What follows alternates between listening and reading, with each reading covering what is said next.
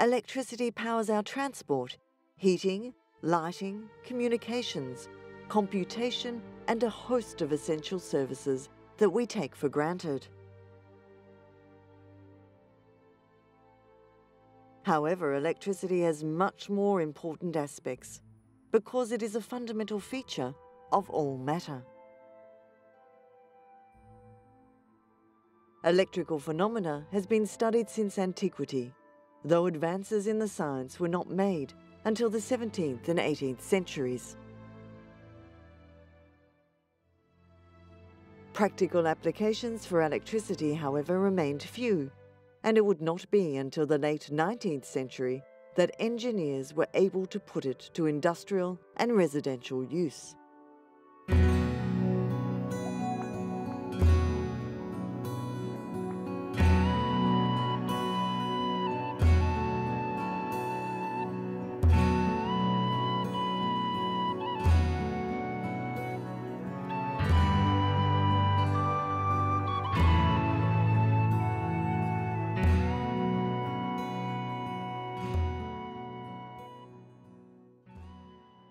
The history of electricity begins with William Gilbert.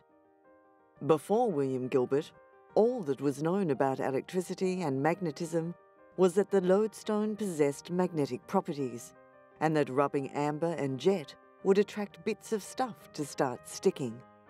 In 1600, William Gilbert published his treatise De Magnete. Printed in scholarly Latin, the book explained years of Gilbert's research and experiments on electricity and magnetism. Gilbert raised the interest in the new science greatly. It was Gilbert who coined the expression electrica in his famous book. In 1733, Charles Francois du Fay discovered that electricity comes in two forms, which he called negative and positive. The Leyden jar was the original capacitor, a device that stores and releases an electrical charge. At that time, electricity was considered the mysterious fluid or force. In 1745, the Leyden jar was invented in Holland and Germany almost simultaneously. Both Dutch physicist Peter van Musschenbroek and German clergyman and scientist Ewald Christian von Kleist invented a Leyden jar. When von Kleist first touched his Leyden jar, he received a powerful shock that knocked him to the floor. The Leyden jar was named after Musschenbroek's hometown and University Leyden by Abbé Nollet, a French scientist who first coined the term Leyden jar. The jar was once called the Kleisten jar after von Kleist, but his name did not stick. Benjamin Franklin was born on January 17, 1706. He was the 15th child out of a total of 17 brothers and sisters. Franklin worked numerous jobs during his lifetime, including as a printer for the Philadelphia Gazette. Franklin's most famous discovery was that electricity and lightning were one and the same. Ben Franklin's lightning rod was the first practical application of electricity. Henry Cavendish of England, Coulomb of France, and Luigi Galvani of Italy made scientific contributions towards finding practical uses for electricity. In 1747, Cavendish started measuring the conductivity, the ability to carry an electrical current, of different materials and published his results.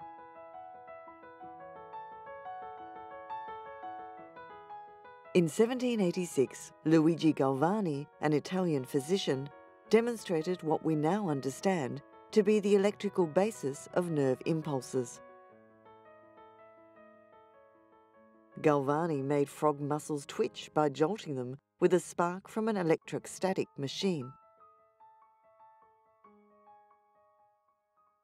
Following the work of Cavendish and Galvani came a group of important scientists and inventors, including Alessandro Volta of Italy, Hans Ørsted of Denmark, André Ampère of France, George Ohm of Germany, Michael Faraday of England, and Joseph Henry of America.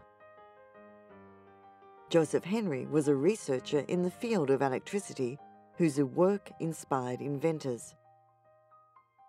Hans Christian Ørsted was a Danish physicist and chemist who discovered that electric currents create magnetic fields, an important aspect of electromagnetism. During a lecture, Ørsted noticed a compass needle deflected from magnetic north when an electric current from a battery was switched on and off, confirming a direct relationship between electricity and magnetism. Ørsted's findings stirred much research into electrodynamics throughout the scientific community, and his work also represented a major step toward a unified concept of energy. André Ampère, a French physicist and mathematician, is generally regarded as one of the main discoverers of electromagnetism. As a high school teacher, George Ohm began his research with the new electrochemical cell, invented by Italian scientist Alessandro Volta. Using equipment of his own creation, Ohm found that there is a direct proportionality between the potential difference applied across a conductor and the resultant electric current. This relationship is known as Ohm's law.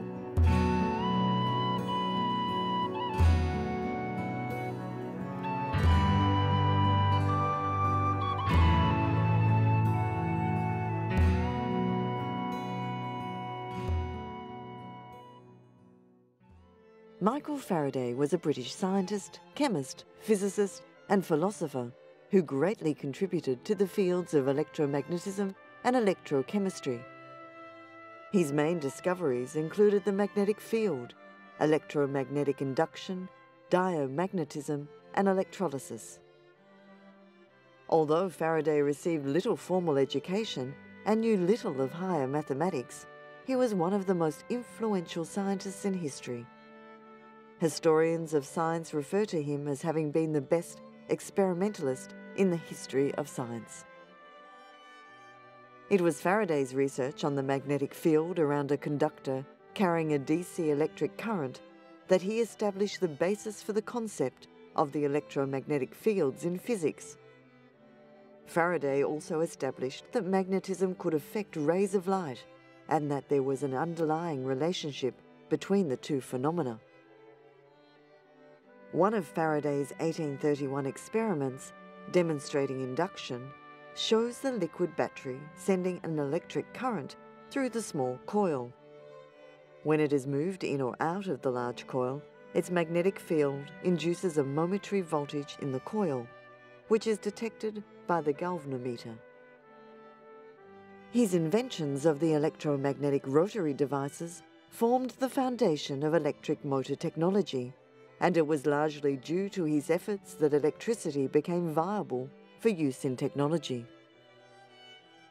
In 1839, he completed a series of experiments aimed at investigating the fundamental nature of electricity. Faraday used static batteries and animal electricity to produce the phenomena of electrostatic attraction, electrolysis, and magnetism, among others. He concluded that, contrary to the scientific opinion of the time, the divisions between the various kinds of electricity were illusory. Faraday instead proposed that only a single electricity exists, and the changing values of current and voltage would produce different groups of phenomena. In 1824, Joseph Henry was employed as an assistant engineer on a survey team for a state road between the Hudson River and Lake Erie. The experience changed the course of his career.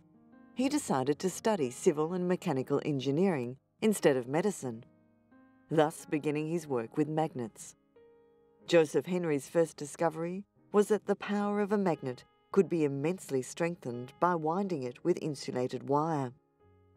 He was the first person to make a magnet that could lift 3,500 pounds of weight.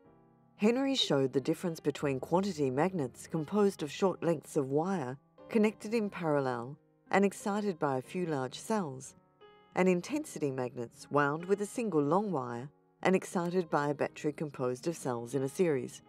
This was an original discovery, greatly increasing both the immediate usefulness of the magnet and its possibilities for future experiments. Using his newly developed electromagnetic principle, Henry created one of the first machines to use electromagnetism for motion. This was the earliest ancestor of the modern DC motor and allowed Henry to recognise the property of self-inductance. Henry died on the 13th of May 1878 and was buried in Oak Hill Cemetery in the Georgetown section of northwest Washington, D.C. William Sturgeon was an English physicist and inventor who made the first electromagnets and invented the first practical English electric motor. It was his invention of the electromagnet that encouraged researchers to experiment with it, resulting in attempts to send signals by electricity. However, it was Joseph Henry who discovered the essential mechanics behind the electric telegraph. Arc light is the general term for a class of lamps that produce light by an electric arc. The arc light as a practical illuminating device was invented in 1878 by Charles Brush. Other inventors improved the arc light, but there were drawbacks. For outdoor lighting and large halls, arc lights worked well, but arc lights could not be used in small rooms. The problem of indoor lighting was to be solved by one of America's most famous inventors.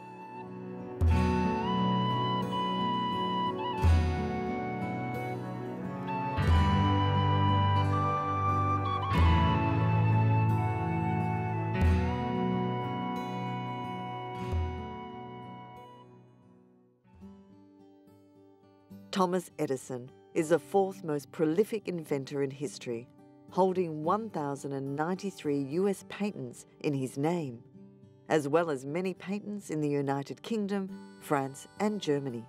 He is credited with numerous inventions that contributed to mass communication, and in particular telecommunications.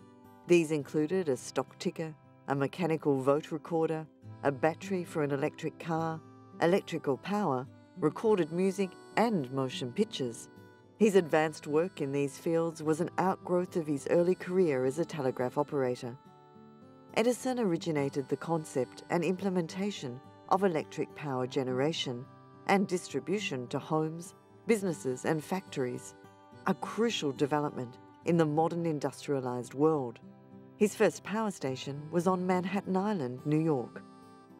Building on the contributions of other developers over the previous 3/4 of a century, Edison made improvements to the idea of incandescent light and entered the public consciousness as the inventor of the light bulb and a prime mover in developing the necessary infrastructure for electric power. After many experiments with platinum and other metal filaments, Edison returned to carbon filament. The first successful test was on October 22, 1879. It lasted 13.5 hours. Edison continued to improve his design and by November 4, 1879, filed for a US patent for an electric lamp. Although the patent describes several ways of creating the carbon filament, including cotton and linen thread, wood splints, papers coiled in various ways, it was not until several months after the patent was granted that Edison and his team discovered a carbonized bamboo filament that could last over 1,200 hours. Edison's true success, like that of his friend Henry Ford, was in his ability to maximize profits through establishment of mass production systems and intellectual property rights. In 1887, there were 121 Edison power stations in the United States, delivering DC electricity to customers.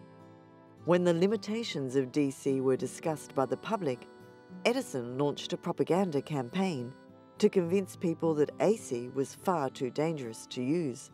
The war against AC led him to become involved in the development and promotion of the electric chair, using AC as an attempt to portray AC to have greater lethal potential than DC. Edison went on to carry out a brief but intense campaign to ban the use of AC or to limit the allowable voltage for safety purposes. Edison patented a system for electricity distribution in 1880, which was essential to capitalize on the invention of the electric lamp. On December 17, 1880, Edison founded the Edison Illuminating Company. The company established the first investor-owned electric utility in 1882 on Pearl Street Station, New York City. It was on September 4, 1882, that Edison switched on his Pearl Street generating station's electrical power distribution system, which provided 110 volts direct current to 59 customers in Lower Manhattan. Earlier in the year, in January 1882, he had switched on the first steam generating power station at Holborn Viaduct in London. The DC supply system provided electricity supplies to street lamps and several private dwellings within a short distance of the station. The key to Edison's fortunes was telegraphy. With knowledge gained from years of working as a telegraph operator, he learned the basics of electricity. This allowed him to make his early fortune with the stock ticker, the first electricity-based broadcast system. Edison patented the sound recording and the reproducing phonograph in 1878. How does it feel to be 84 years old? Well, it feels very fine to be 84 years of age if you don't have anything the matter with you. Well, I have a little trouble now and then, but that's because I'm getting old. But I'm not a lot of ginger yet. What do you think of the Einstein theory, Mr. Edison? I don't think anything of Einstein's theory because I can't understand it.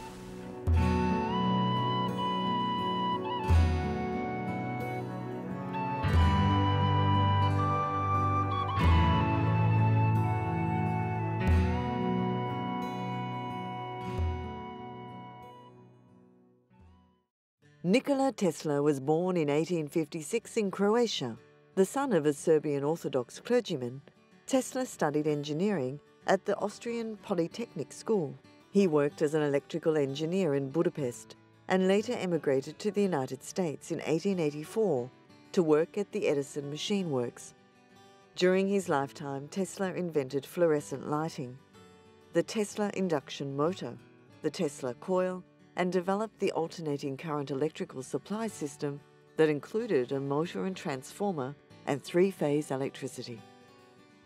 Tesla's patents and theoretical work also formed the basis of wireless communication and the radio. A Tesla coil is an electrical resonant transformer circuit that is used to produce high voltage, low current, high frequency alternating current electricity.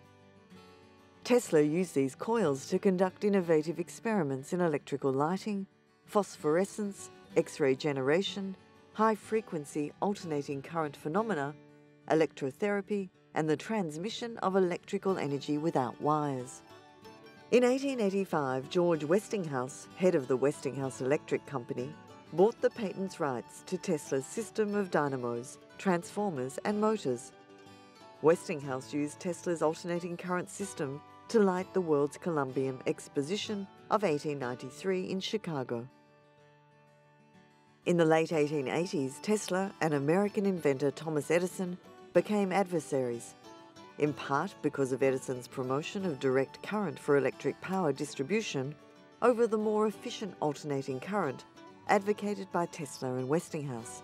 The problem with DC was that the power plants could economically deliver DC electricity only to customers within about 1.5 miles from the generating station, so that it was suitable only for central business districts. When George Westinghouse suggested using high-voltage AC instead, as it could carry electricity hundreds of miles with marginal loss of power, Edison waged a war of currents to prevent AC from being adopted.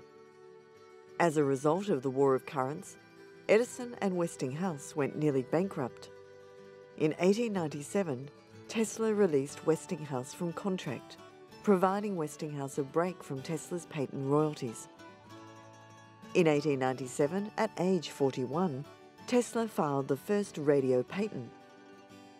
A year later, he demonstrated a radio-controlled boat to the US military, believing that the military would want things such as radio-controlled torpedoes. Remote radio control remained a novelty until World War I, and afterward, when a number of countries used it in military programs. In 1898, Tesla designed the Wardenclyffe Tower, an early wireless telecommunications tower intended for commercial transatlantic wireless telephony, broadcasting, and to demonstrate the transmission of power without interconnecting wires. In his Colorado Springs lab, Tesla researched ways to transmit power and energy wirelessly over long distances and discovered that the resonant frequency of the Earth was approximately 8 Hertz. At his peak, he was intimate with poets and scientists, industrialists and financiers, yet Tesla died destitute, having lost both his fortune and scientific reputation. During his fall from notoriety to obscurity, Tesla created a legacy of genuine invention and prophecy that still fascinates today. The use of electricity gives a very convenient way to transfer energy, and because of this, it has been adapted to a huge and growing number of uses.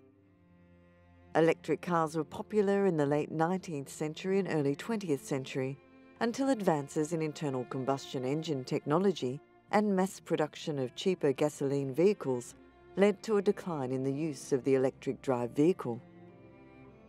The global economic recession in the late 2000s led to increased calls for automakers to abandon fuel and inefficient SUVs in favour of small cars, hybrid cars and electric cars.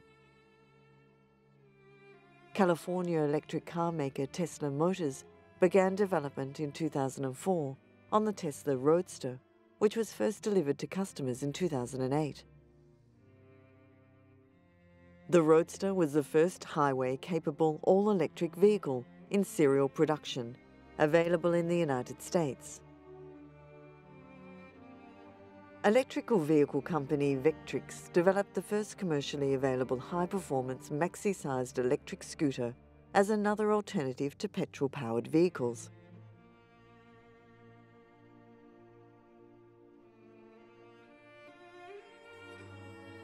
Man is a fortunate species. Over thousands of years, our intelligence has given us tools and technology, art and science, society and civilization. We now possess a treasure house of man's great achievements.